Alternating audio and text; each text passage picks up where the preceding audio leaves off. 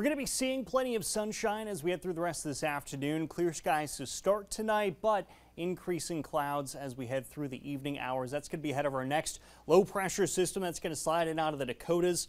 Really all we're going to be seeing from this for most of the region will be an increase in clouds, an increase in winds, and an increase in temperatures. A few folks will see a chance of some precip though, some light snow across the international border, and maybe a few scattered rain showers in northeast Wisconsin and the UP.